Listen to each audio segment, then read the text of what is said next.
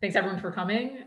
This week, we're happy to have Jingwei Xiao from Princeton and Institute speaking on this long title, A Unitary Analogy of Friedberg-Jacquet Periods and Central Values of Standard L Functions on GL2N. Okay, well, thanks for the invitation and pleasure to eventually be able to speak here. So what I want to talk about, first of all, this is joint work with Wei Zhang, and the work is still ongoing, and hopefully we can have some written version of this in 1 or 2 months. So I guess roughly 2 years ago, Wei Zhang was giving a talk in the Institute on this thing, and today's talk is going to be a continuation of that. We're going to explain the progress we made after the talk 2 years ago. So it's going to be a conjecture. So there are 2 parts. The first part on the value of L functions, of the standard L function central value of GL2N, and the other part about the derivative. And for the value, it's going to be related to certain periods, and for the derivative, related to heights of some cycles on schema values. So that was basically what Wei Zhang explained 2 years ago. And the progress we have able to make, which leads to this talk, is that we're able to have a concrete formulation of the relative trace formulas. And we have an approach that should give the results, and we're able to prove most of the local ingredients in that comparison of trace formula. So now let me explain this. Okay, let me start with motivations. By the way, is my voice clear? Yeah, thank you. So motivations, I guess the most important ones are the special cycles on Shimura values. And so they're always interesting objects to look at. Probably the first example is the so-called Gauss-Lagrange formula, where you consider, for simplicity, let's say some imaginary quadratic extension of Q, and it gives you certain thing called Hagen points, lives on your modular curve, x0 to n. And if you give some Caspidal automorphic representations, which corresponding to modular forms of W2, then you might take the corresponding pi component of your points, and the famous formula of Gauss-Lagrange tells you this denoted height is related to the central derivative of certain L function. So the L function involved is you have a pi, which is Caspidal automorphic on GL2Q, and you base change to GL2K, and then you take the standard L function. And the normalization is R half is always the center. And of course, there are many generalizations of this, including work of Yuan Zhang of this to the quaternion algebras. But I also want to mention this higher dimensional conjectures that generalize the Gauss-Lagrange formula, which is so-called arithmetic Gangues Prasad, and where you consider groups UN, unitary group, which is H, and it embeds diagonally into the group G, which is UN times UN plus 1. And you assume these things can give you certain schema values.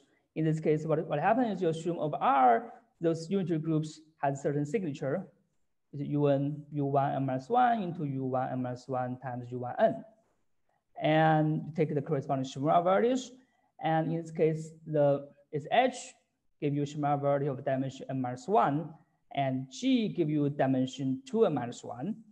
Oh, sorry, this should be, there's no 2 here. There's 2 dimension of schema value of H plus 1 equals to dimension of schema value of G. It's the middle dimension in arithmetic sense, and then you might try to compute the corresponding cycles when you project to certain Caspidal automorphic representation that shows up in the cohomology. And one expect their intersection numbers, it should be something like Bennett block height pairing should give you the central derivative of certain L functions. In this case, the L function involved is you're starting with pi, which is on un times un plus 1, and you base change through this quadratic extension, you get something on gon times gon plus 1, and you take the ranking set of L functions. All right, any question?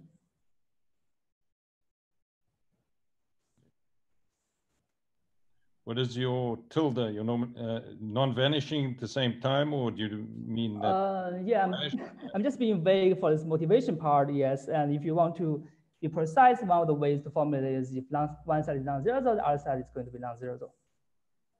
But you have much more accurate information, right? Yeah, but you have and you could expect some more accuracy, some identities, which involve some other, local quantities in the formulas. Yeah, but for the moment, let me just be vague, saying these tools are more or less related.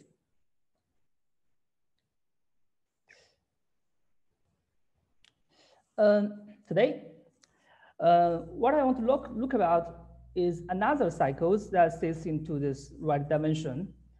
And this is the case where instead of taking G to be unitary groups of two unitary groups, you take G to be one unitary group.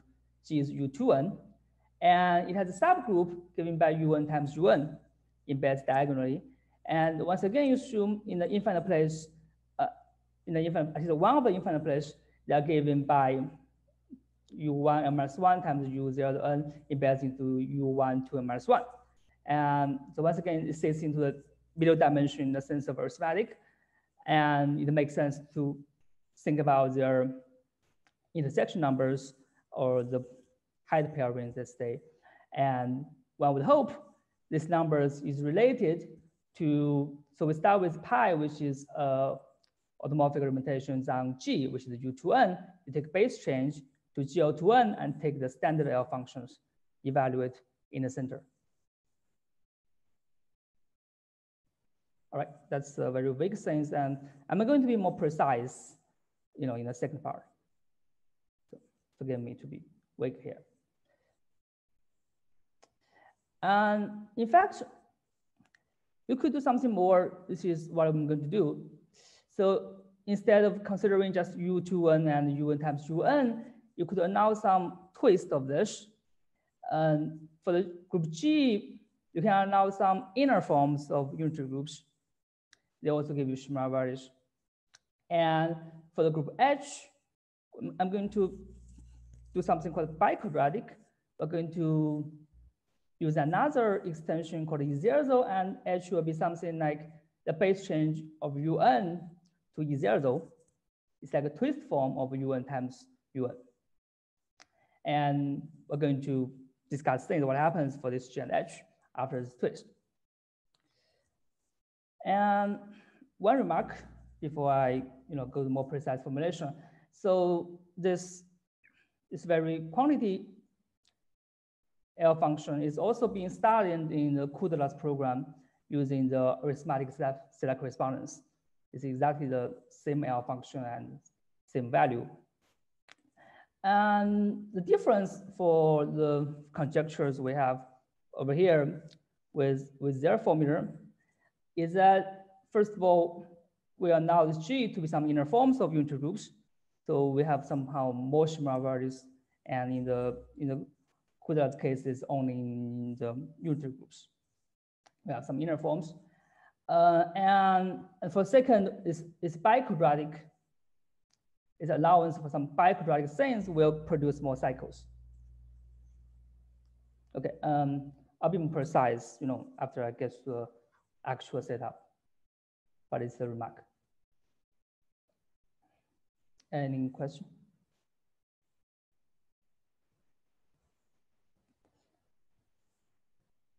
Okay, this is about derivative, and maybe it's more traditional thing is talking about automorphic periods. And this is also part of the conjectures which release L values to periods.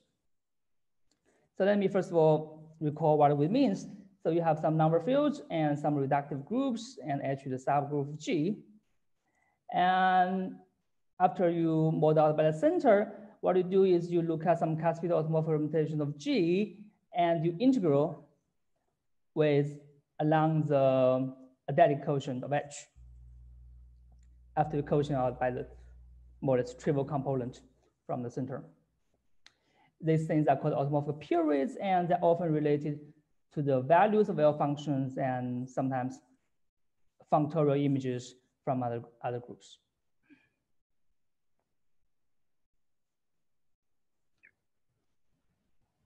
And in our previous case, it's give us, for the first example, the Veblen formula. It's basically the same groups. And instead of consider Shimura values before, we consider just the periods, and the square of the periods is going to be related to the L functions, and now just the value of the L function. And in the case of Gangros-Prasad, the periods is related to the ranking set of L functions evaluated in the center. I guess in this case, the Gangros-Prasad is more or less low one.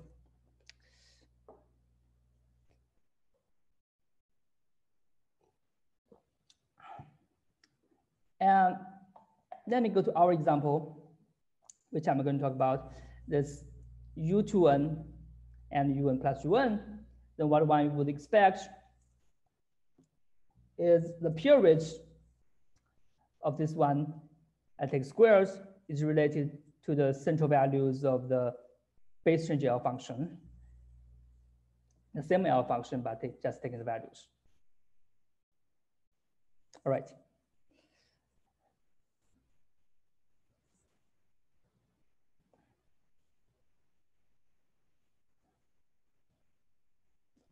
And so that's for the motivation. Any questions so far?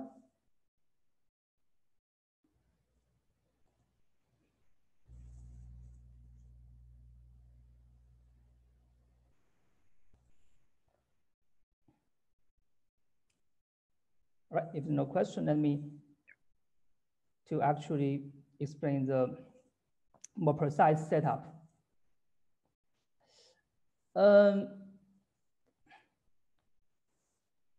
So now this is the precise version. We're starting with some quadratic extension of number fields, f over f0, and we consider this is going to be inner forms of unitary groups, but we start with this B, which is the central simple algebras over F, and with an evolution of the second kind, which means the evolution is a map from B to B, such that when you restrict to this extension F, it's the non-trivial Galois evolution. And this implies, for depending on the local situation, if you have a place of F0, if this place is inert in F, the existence of this evolution of a second kind means your quaternion algebra necessarily split. It's going to be a matrix algebra, and what you do is basically the conjugate, the Galois conjugate, and take transpose. And in the places, but you have the freedom in the places where this place V is split in the correct extension, then you end up with two places above V, and basically you can take any single simple algebra you want, as long as the part about W and the part about W prime, they are inverse to each other. So your convolution evolution will switch these two. That's the only condition you need. So you get a bunch of those is B, and we define our group G to be your B times B star equals 1. So in the case where this is central simple algebra is the matrix algebra, you get the unitary group. And this in general is the inner form of unitary group.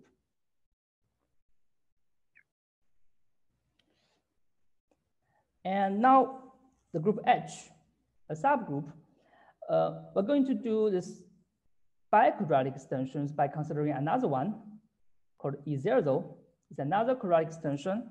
And we're assuming this quadratic extension embeds into our central simple algebra B, such that the evolution fixes E0. And this restriction will imply the dimension of B is 4n squared. And we define the elements H is basically elements of G, but commute with E0. So BE0 is the centralizer of E0 in B.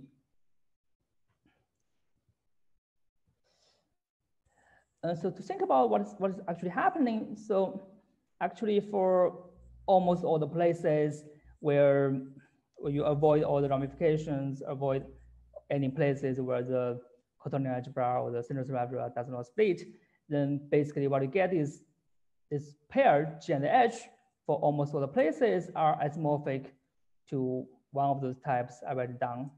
There are 4 cases corresponding to this biquadrat extension E0 and F being split or not. So if both of them are split, then you get G2n and G1 times G1, or otherwise there's some twist or some unitary groups and some twist.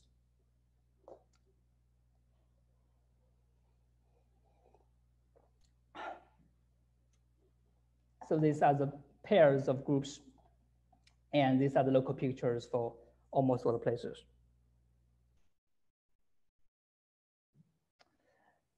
And we're going to consider these groups.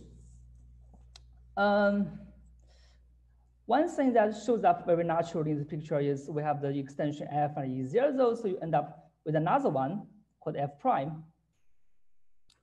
This is we have 2 extensions, so you have the composition, which is E, and it takes the fixed point of the other automorphism of E.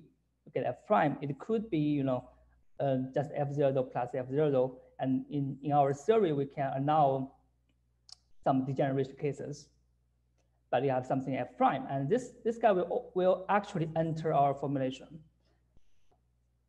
and you will see in our conjecture.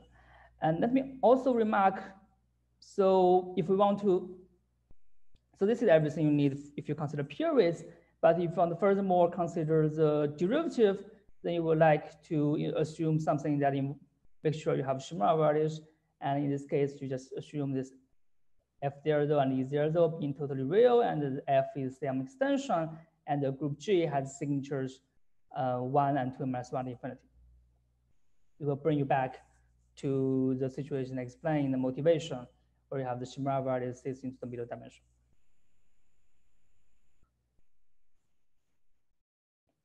All right, any question?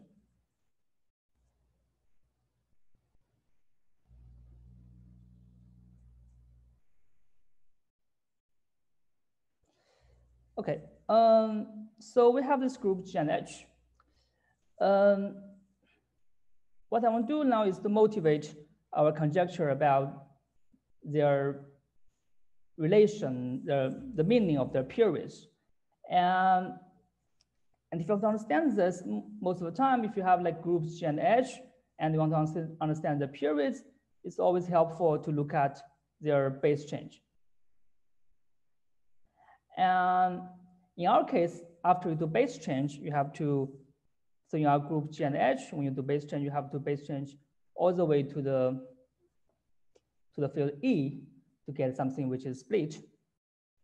And after the base change, you will get GO2n, and the subgroup is GOn times GOn, and the corresponding periods of these two. And this is started extensively by Friedberg and Jacquet, and they have the following theory about the periods. So basically what happens is if you have some Caspita automorph permutations, and because the condition on the center, it has to have trivial central character, and the following are equivalent if the periods be non-trivial, if and only if there are 2 things. The first one is the exterior product L function has a pole at 1, and I'm going to say this pi is of symbolic type. And also, this non-validation is going to imply the central values of the standard L function is non-trivial.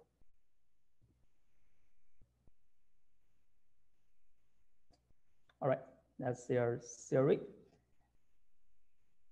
It means in our case, if we want to make sure that this G and H, when you restrict to certain representing pi, has some non-trivial periods, then it would have some relation to ensure this pi is somehow of a symbolic type. and also have some relation with the central values of the L function. And now let me, before I really give the precise conjecture, so in our situation, we start with, so this field is going to be, this diagram is going to be quite important. You have like 3 quadratic extensions inside E. And you start with something on the group G, our unitary group, I write it pi G, and you base change to F, GO2 F, give you capital pi. And because of the Friedberg-Jacquet, it suggests this capital pi is of symplectic type, in particular it's self-dual. And also because the base change from unitary group is also conjugate self-dual. So this implies the pi is actually coming from something in the bottom, because it's self-dual and conjugate self-dual, so it's invariant by the conjugate, a Galois conjugate. Therefore, it should come from something in the base, which is our small pi here. This is automorphic forms on GO2 and F0. F0 is the base. So we're going to formulate our conjecture for this small pi instead of the large pi.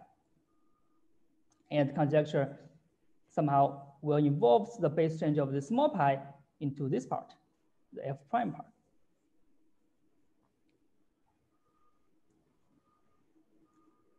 Okay, now let me be precise. So the conjecture is the following.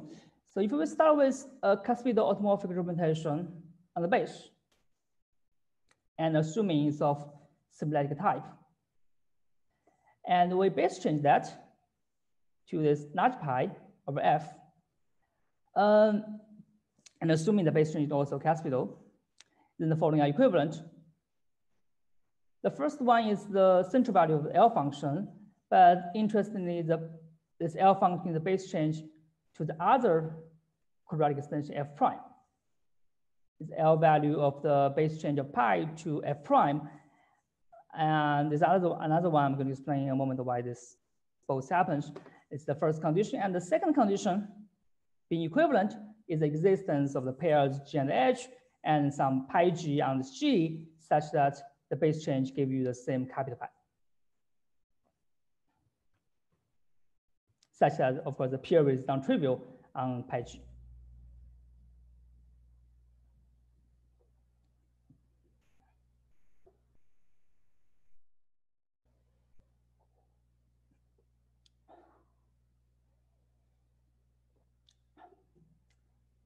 And in its formulation, this eta F is the quadratic character defined in the class field theory corresponding to the extension defined by F.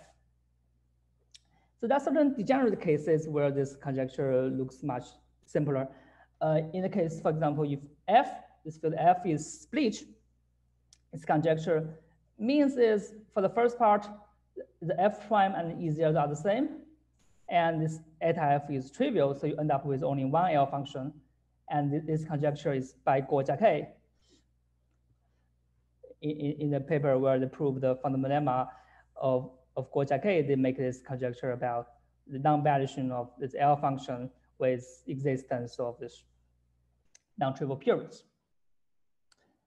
And in another case where this field E0 is split, then what happens is F prime is equal to F, and then this F prime and F are the same things, and this 2L function once again is going to be the same thing because its base change to F is basically the fiber of the base change, so they end up with the same base change. You get the same thing, which is just the capital pi, and the conjecture is the central value of capital pi.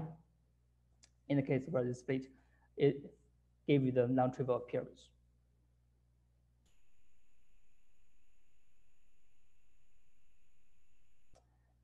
But the conjecture actually is, in other cases, is you don't need this field to be split, and you really what to do is you change to the F prime. and the L function is base change to F prime. And the reason why in the first part you have two L function is because in the second part, these two L functions, instrumentation pi and pi tensor with eta f, they are the fibers of the base change from small pi to the capital pi, so they end up with the same chain. So the second condition doesn't depend on this one or the twist. Therefore, we have to insert both of them in the first condition.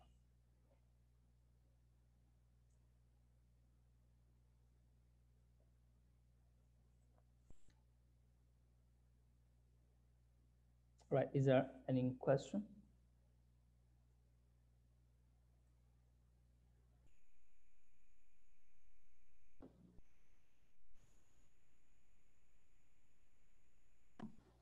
But do you know which one? Do you have precise idea which one? Precise, for this conjecture, no. I think we have a precise version. If n is odd, we are going to change G and H by the similitude unitary groups. Then we can make precise things. And for n is even, I don't know. What will happen is in our trace formula, after you do everything, both of them should show up in the one side. So you can't separate them in our approach. But we don't know. I mean, we can do that if we include the center when the case is odd, but I'm not sure whether we can do that when it's even. So in a classical situation, is a I mean when n equals 1, right? Yeah, when equals 1. I forget. Is the classical is a product of them? Let me see. Different. Or you have both. You have base change both of them. That's different. Because this twist is over F, but the base change is over F prime. I see. You have got all the E there. Okay. So yeah. So their product is, if you take the product of these two, you get a base change all the way to the E. Yeah. But our conjecture is one of them is non-zero. It's weaker than the base change to E is non-zero. Yeah. Any other questions?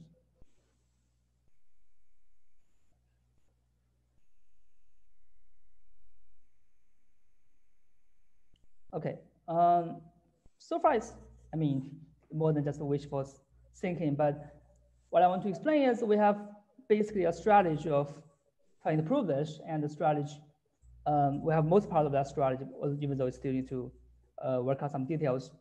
Of course, you need to make some further assumptions if you want to use the simple trace formulas. Let me explain this approach.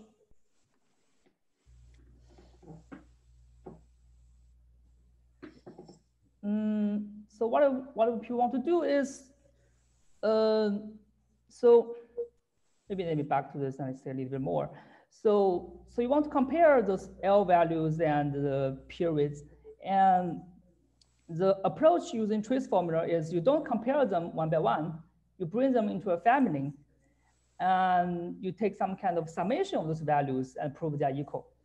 But of course, you need many identities so you can separate the individual ones. And what happens is you're going to have some test functions, and you bring like two formulas, each of them involving certain test function, and each of them will give you certain, one of them give you certain parts of this first one, the second give you parts about the periods, which depends on the test function, and you can show they are equal. And after you vary your test function, you hope you can subtract the corresponding part.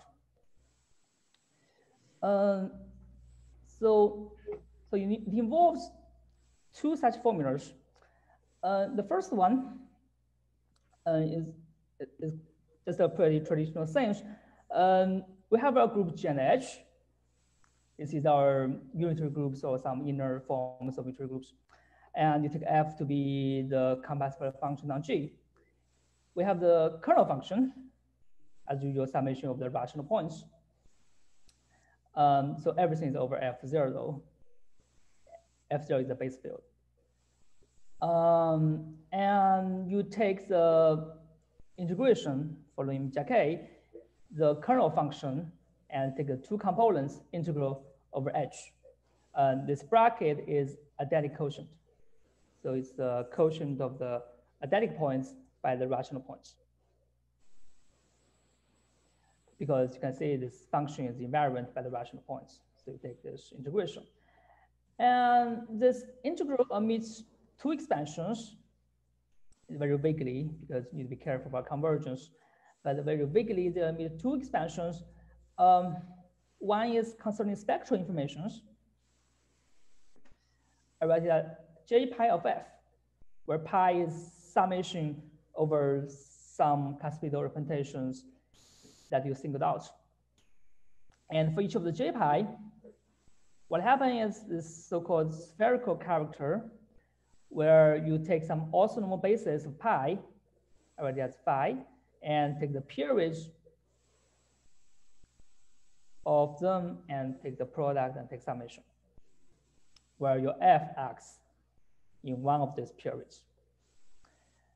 And this fact comes from the fact that the kernel function is the kernel function for the pi f acting on the L2 function in L2 of G bracket.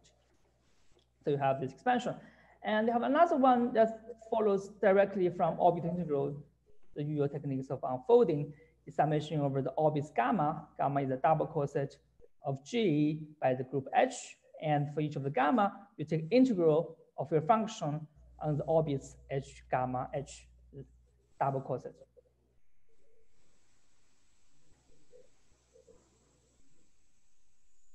Okay, it just comes from unfolding the integrations.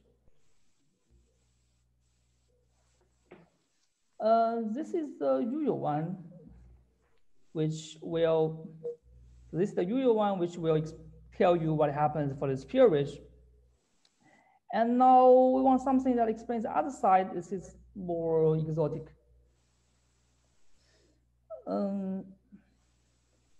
It's not very obvious why this is the right approach, but the motivation seems to me, at least, is that after we make this and we reduce everything in the local situation, this is the right one that you need. So it's kind of exotic. You have the Nash group, G prime, which is GL2N, still everything is over base field. And H prime is this diagonal group. It's two blocks, GLN and times GLN. And we take a test function. We need, furthermore, another test function, phi. This is a compressible function in n-dimensional vector space over F0. And one has the metabolic Eisenstein series defined by phi. Anyway, you have this formula. What happened is we look at the following integration. So in the beginning, it's the same as the ones we see in the last slide, the kernel of f and the integral over H1, H2. And then we need to add weight factors. There are two of them. The first one is the Eisenstein series, this one. But what happened is, each of the H prime has two copies of GLN. And so the H1 is two copies of GLN, and you take the first copy, because this G is just for GLN. It's Eisenstein series evaluate for GLN. Take the first copy of the first H prime, evaluate the Eisenstein series, and then there's a character eta. As before, this eta is a quadratic character defined using the classical theory. And this is eta of f, this is eta of f prime. Okay, you must forget what's the quadratic field here, but anyway, there are two of them, and you take this eta. It seems the only right ones that should make this work. Okay. And we consider this formula. Oh my God, I forget to write this. Wait.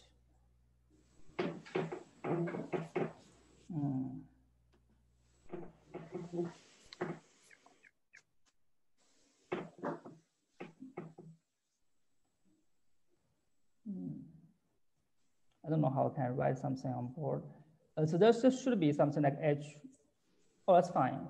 Sorry, I have this S is in the Eisenstein series. Never mind. Yeah, that's right.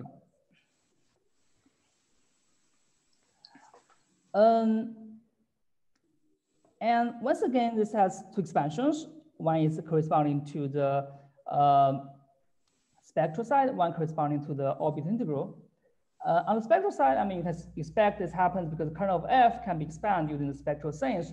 You end up with integration over H prime by one of the Eisenstein series. That's where the Eisenstein series comes from, because in the integral presentation of the center L function by Baum and Friedberg, they have this Eisenstein series there. That's where this comes from. And you will end up with something for each of the pi's and end up with something related to the central value of L functions. On the other hand, you can just expand as usual using the unfolding techniques. In this case, because of the existence of the Eisenstein series, what we get is the following. So it's the orbit integral, and this for the H prime times H prime acting on G prime. But because of the Eisenstein series, you have an extra component. It's the n-dimensional vector space over F, over F0. And so this is full copy of Gon, and only the first copy acts on the vector component. It's a bit of strange, but that's what you get after you unfolding everything.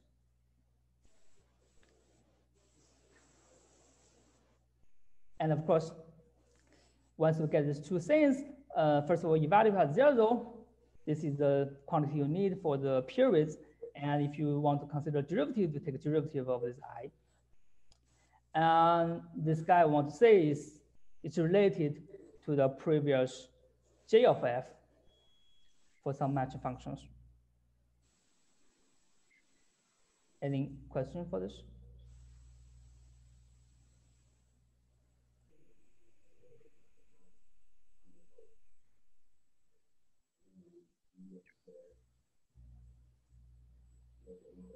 All right. Now I have explained these two formulas. One is J, corresponding to group G, and another is I, corresponding to group Gon.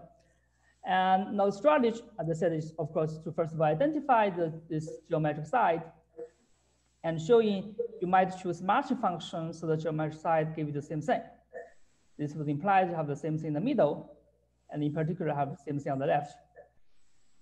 And now you vary your choice of test function, and you hope you can subtract the information corresponding to individual pi. Can you say a methodological point here? You're going to prove an identity. Yes. You set it up with an Eisenstein series, which the identity is not valid for all S. It's only valid when you specialize, right? I'm going to evaluate at S equals 0. Okay, but what I'm saying is you're not proving an identity for all S in the end. The final identity is only valid when S is at the special point. Yes. So where does that come in the analysis? How do you exploit that special point?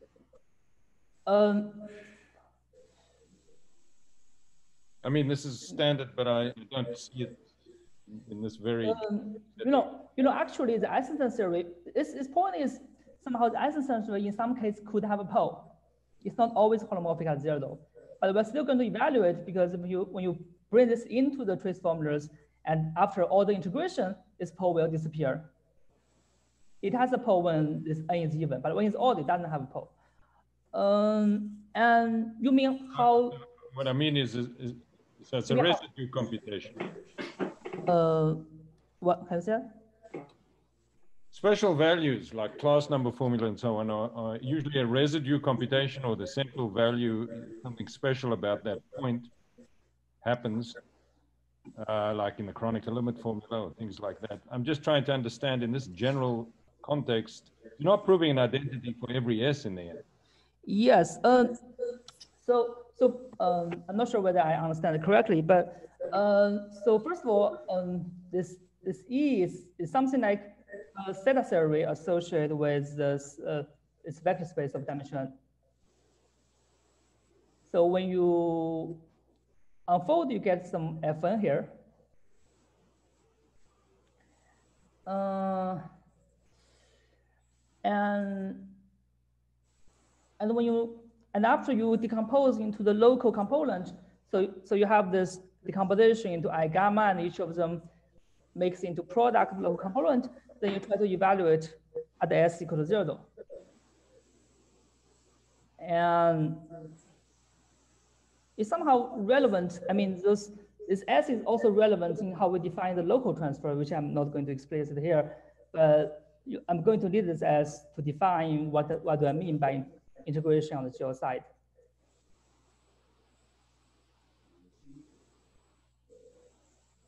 All right, continue, and maybe it'll become clear as we go.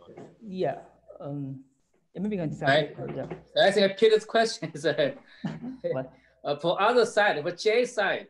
Yeah, for there's J side. no way to put an S inside, right? You know, that's a yeah. You can't put S. You cannot put an S in. Yeah, you have a very special case, you know, where S equals 0 or take a derivative. Only 2 cases, right? But derivative you have to use in algebra geometry. Yes. Right.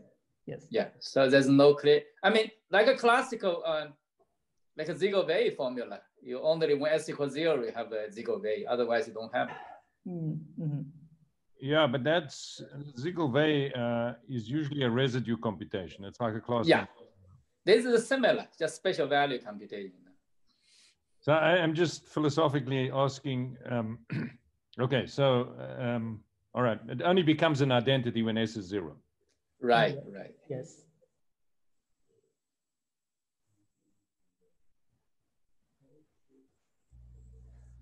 All right, I think I already see this page. Yeah, still have 17 minutes. So now I can say what we can prove. So I give you the formulations of this, but now what you need to do is to, at least to run this argument, you first of all need to identify those orbits and show you can do a transfer of functions, especially want to show they satisfy fundamental lemma. It's always an interesting thing, like you have some global motivation, you end up with some comparisons, and miraculously this forces you to prove some identities in the local place. And the important thing that we can prove is we can actually prove this fundamental lemma. So first of all, we can identify the orbits, at least if you take orbits which are regular semi-simple. And the fundamental lemma, there are, as I said, there are 4 cases. Because of biquadric extension, there are 4 cases. And 2 of the cases is known. It's the case where the extension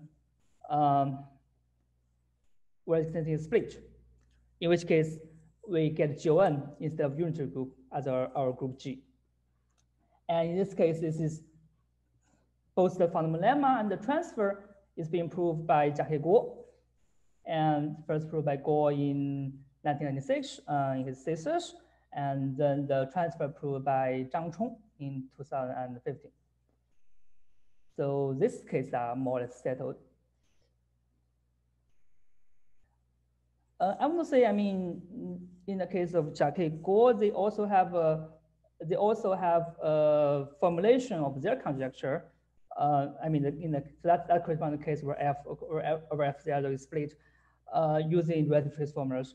And in that case, our formulation, our comparison is, of course, just the same thing as their comparison. But the difference is they don't have isomorphism series, and we do have that, because if you're assuming everything is split, then our isomorphism series will be very simple, and it doesn't make any difference. So anyway, and so for the case of fundamental lemma, there are remaining cases where this extension is not split. It gives you a genuine unramified extension of degree 2 in this local place. And what we can do is we can prove the fundamental lemma in that corresponding place. Yes. Now this is probably a little bit technical, but since I'm still going to be like 10 more minutes, I'm going to say something that is maybe technical. So this is how we prove it. It's how we prove it. So, okay, can I ask for sure. Is your unitary group allowed to actually be split? Is my unitary group? Yes, we do. So in that case, what are we talking about? Like for GGP, I guess in that case, the RTF becomes like trivial. You're talking about F is split, right? F is split, right? Yeah, but I'm saying, so in that case, you're comparing like the linear period with linear period and an Eisenstein series. Oh, you are talking about, let me say, no, our group is, in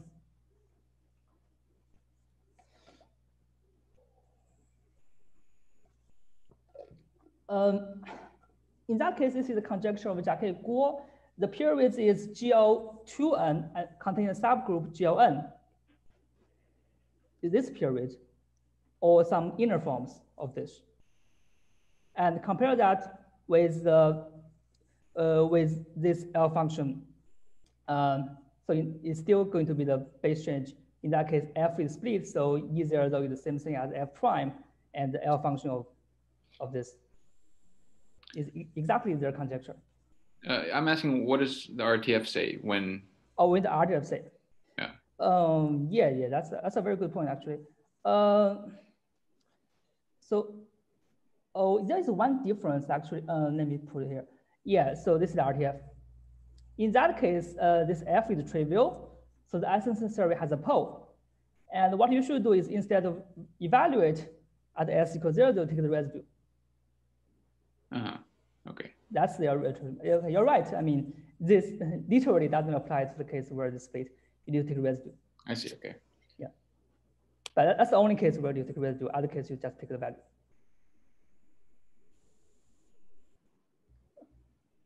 Yeah. Actually, that's why this formula reduced to zeros when in the case where F split, because the Eisenstein the residue is independent of H1, H2. Okay. Any other questions? If I gave this technical proof. So, okay, so how we prove this? Even though the steps are technical, but it actually involves quite interesting things, I think. So first of all, there are lots of reduction. You have this fundamental lemma for units on these groups, and you do reductions, you integral some groups out, and then you reduce to the algebras by the K-like transform. You then do some other integrations. But at the end of the day, you will end up with the following comparison. On the one side, you have GON acts on GON times F0 to the N. F0 the field and N dimension. And with something else, there are two cases, because there are two cases. Actually, there are four cases, but two of them are treated by Jacquet-Guo. And other two cases, you correspond to the action. On the one side, you have UN acts on H1. H1 is the space of non-degenerate Hermitian matrix. And other one is GLN over the base change over the correct extension acts on two copies of H1. And what you need to prove after the reduction is more than the fundamental lemma for these transfers, but actually the fundamental lemma for all the spherical functions. It's kind of, you have to get into the reduction steps to explain why, even if you just start with unit in our fundamental lemma, after the reduction, you have to prove more than that. So the spherical functions on H2N, they have very nice parameterization. Harinaka proved there is an isomorphism between those spherical functions with the ones on the GON.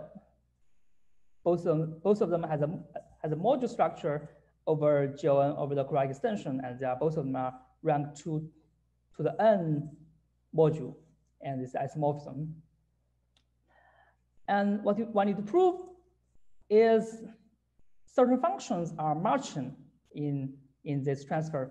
Explicitly in the first case, you want to prove for any spherical function phi on this side, march with iota phi and times the identity of the maximum compact in the vector space, and other thing on the inner side. You reduce to this kind of formula. And that's the first step. It already looks quite beautiful, I think. And then we prove this by a global method.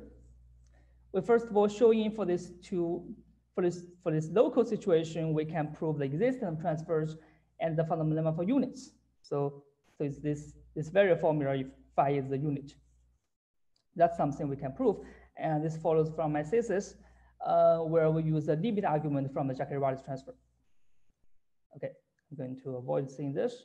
And then after we have those transfers and the fundamental lemma for units, we're going to run a global argument where we produce another, just irrelevant, but another relative trace formulas which localize to the same situations locally, but whose spectral side is easy to understand. I'm not going to write down the details of those, but I'm just going to say the spectral side of this another relative trace formula is going to be expressed in terms of unitary periods, which is well understood by the work of Jacquet and Friedberg-Jacquet, Guo-Jacquet, and often. And using their work, we can understand the spectral side. And after that, which means we can understand if we insert the spectral functions, we have the identity on the spectral side. So we go back, we have identity on the geometric side, which prove that transfers. And this very same method was used by Spencer Leslie to prove some of the cases here, and also some cases for other transfers. It's more or less the same method. Okay, is there any question?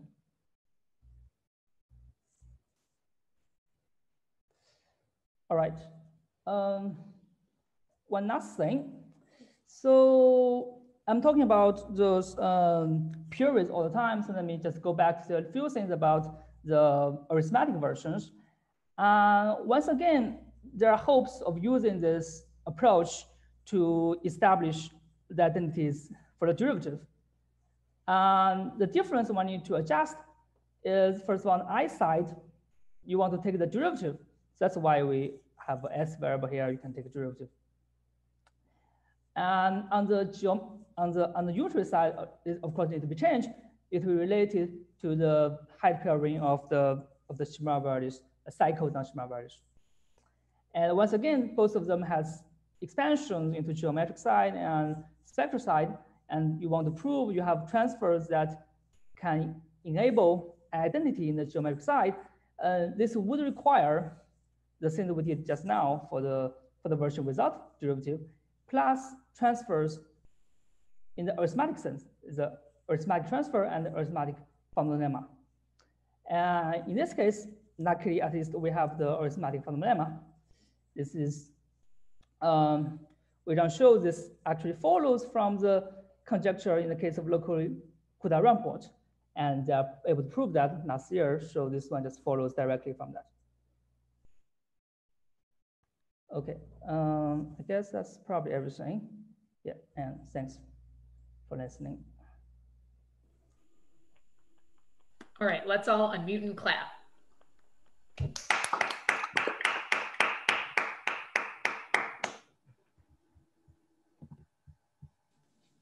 Questions for Jingwei? Yeah, so yeah, this suddenly reminded me many years ago. When I talk about this kind of thing for Shimura 3-fold, there's another one like Ziegel 3-fold, right? You have a 032 inside. The Shimura curve inside is a 012. There's a 020. This is kind of a generalized form of the reductive pairs, right? You have U2n inside of UN cross UN inside. Yes. You certainly can play similar game for orthogonal group. Right, like 005, like 03 cross 02 in 05. Maybe some small dimensional case. Yeah, so anything, my orthogonal group always it's a tricky, right? For the good thing about here is we already have a formulation of the RTF that's quite workable. I see. Yeah. Yeah. This is kind of tricky why you get this, but it seems to work perfectly well. So when you say arithmetic, so in a arithmetic situation, I don't know, what's the final theorem you prove? Well, we haven't proved, but I mean, you prove some local. Okay, it's still conjecture. We can prove the local AFL, so there should be some identities for the comparison. Yeah. Let me make a crazy statement. See if you can disprove it on the spot. All the L functions you're seeing there, I mean, I assume you can disprove it, but I don't see it.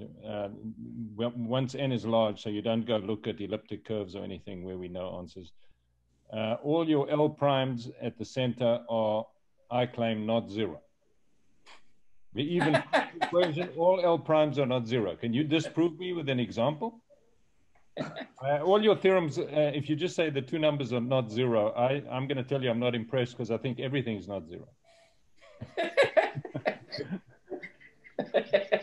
Disprove that. I challenge you to disprove that. False under some conjectures if you found some cycle which is infinite order somewhere, but can you actually disprove it? Can you give me an example where L primed is actually provably zero and it's even functional equation? After all, this was in Guo-Jacquet, they provided that to Goldfeld to solve the class number problem. It was quite a significant thing. One example. Okay, it's a challenge to you to think. I don't know.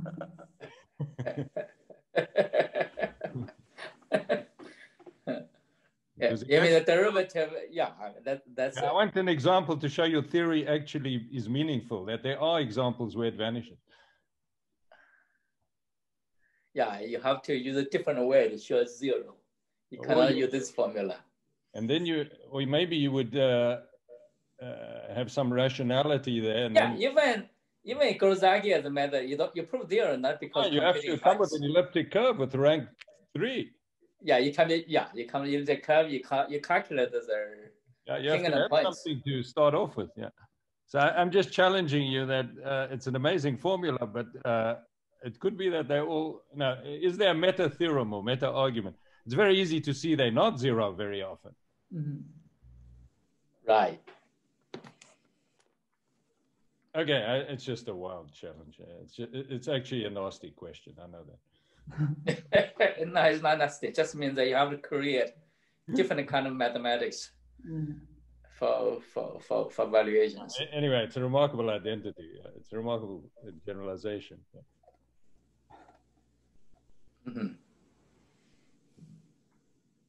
So, do you really?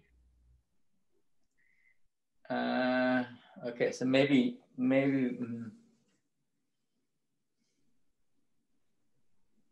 You want to make something number added together, right? It's 2n minus 1. That's only one partition, probably. You will produce other cycles.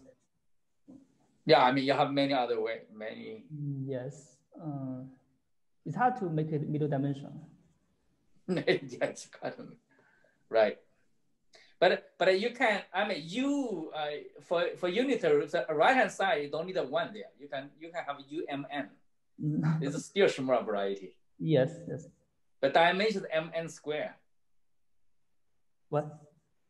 If you have UMN in the right hand side, the dimension is the product of them. Yes. So left hand side, you probably can play similar game, you know. So you get a U.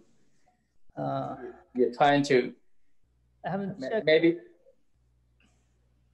it's not that good idea. I mean, that's make it maybe the coding may even bigger, right? Maybe this is the largest one you can get. Simplificate something which is simple arithmetic.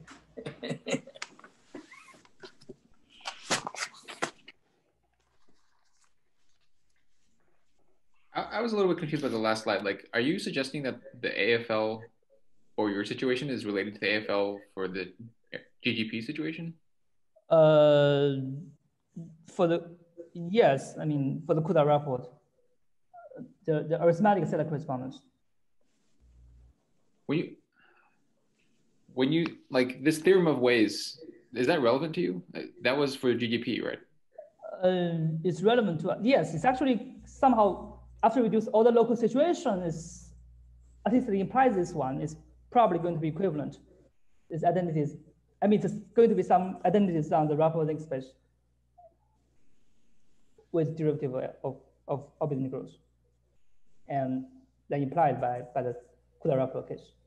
Sorry, is this theorem, which AFL is this referring to? I think, is this for your case or for the GGP case?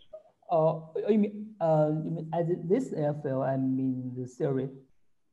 But the theorem is referring to the GGP AFL, the one that Wei proved. No, for the, sorry, maybe it's mistake. For the AFL that our reticulates formula, I didn't write it, what it means. Yeah. So for this comparison between this I prime and J, after you reduce the local situation, you get something you want to prove. And why is it related to Kula-Rappaport? It's just because the local similarity are the same. I mean, it's still the Rappel space of unitary groups, right? Yeah.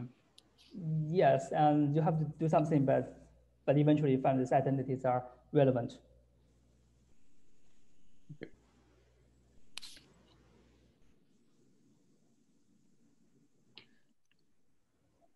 Does the usual quantum metal lemma in your setting, not the native one, also follow from some theta lifting stuff? No, I don't think so. Yeah, why is the difference? Why is that different? With arithmetic follows. Why is that different?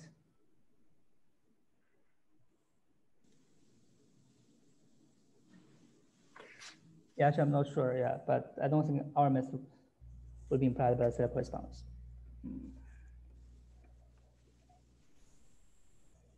That's a good question, but I don't know for the moment. Okay, so like that Kula-Rappaport stuff in the usual setting, so in the special value setting is some local density and equal to some integral, right? Yes, yes. Okay.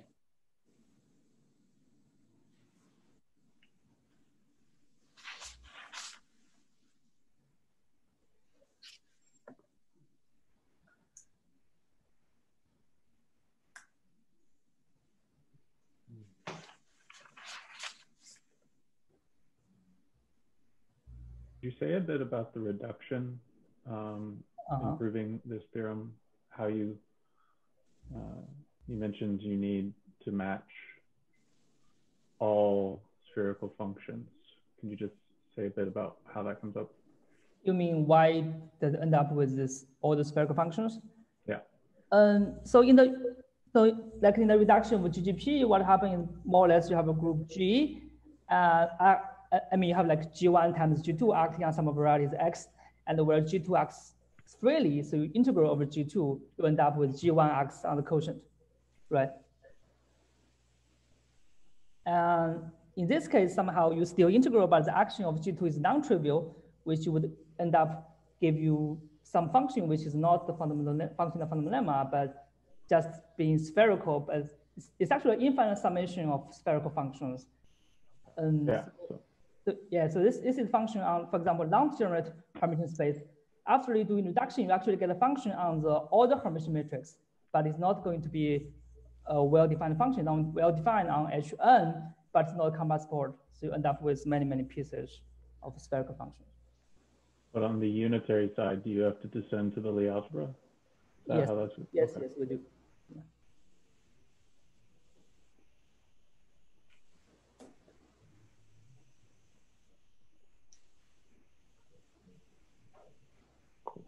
Thank you.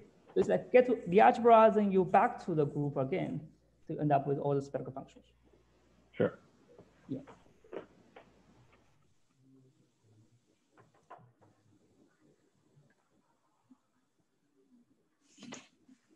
Can you just once again say the objects that are being compared on the geometric side?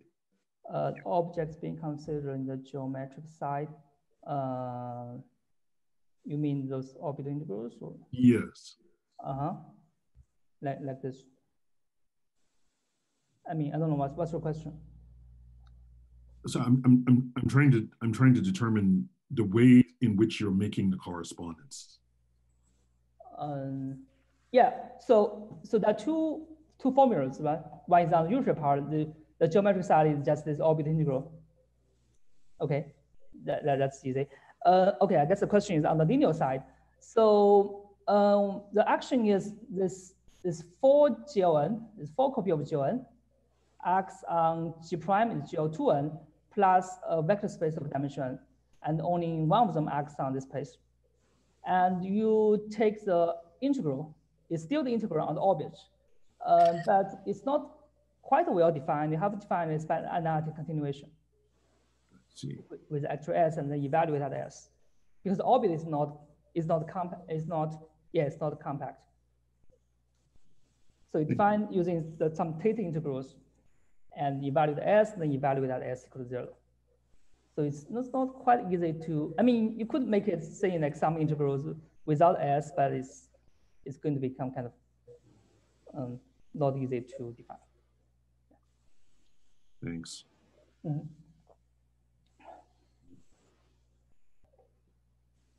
And do you actually get a matching orbit by orbit?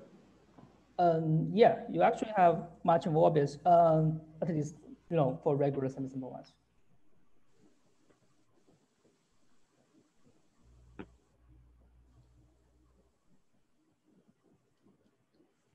Okay, maybe I forgot to say. So there's one issue here is the comparison on the unitary side.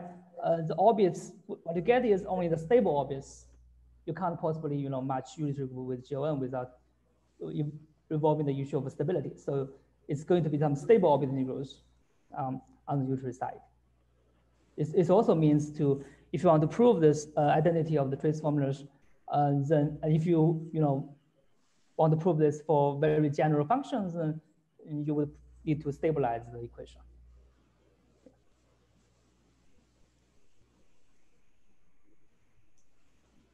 So I'm basically hiding this fact that this needs to be stabilized in general.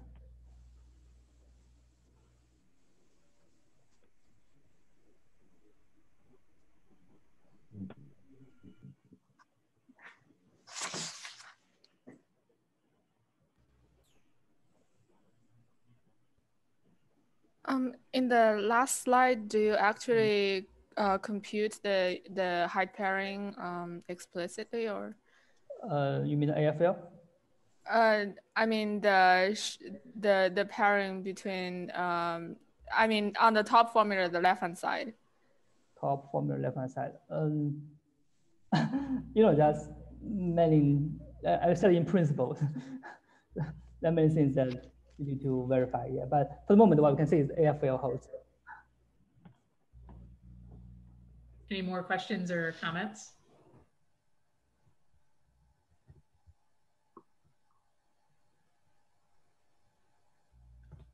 Okay, if not, let's thank Jingwei again.